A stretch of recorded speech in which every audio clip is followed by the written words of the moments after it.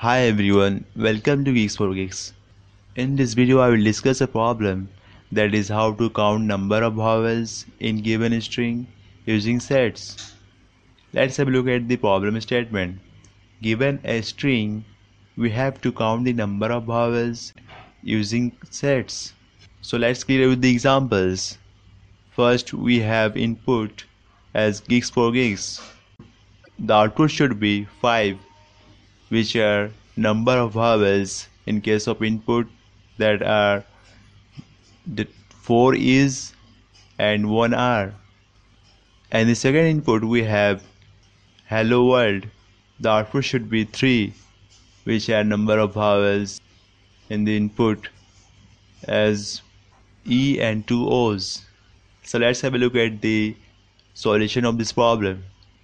The approach is to create a set of vowels using set method and initialize a count variable to 0. Then we will traverse through the alphabets in the string and check if the letter in the string is said vowel or not.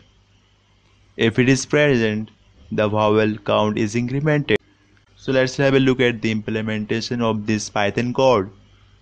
We have first user-defined function which takes one argument, that is string. Then we initialize count variable to 0. Then we create a set of vowels using set method like this. Then inside the for loop we scan each alphabet in a string whether it is present in set vowel or not. If it is present, then we increment count by 1. Then finally we print the number of vowels. So that's all. This is the end for this tutorial. Thank you for watching. Please leave us your likes and comments in the comment section.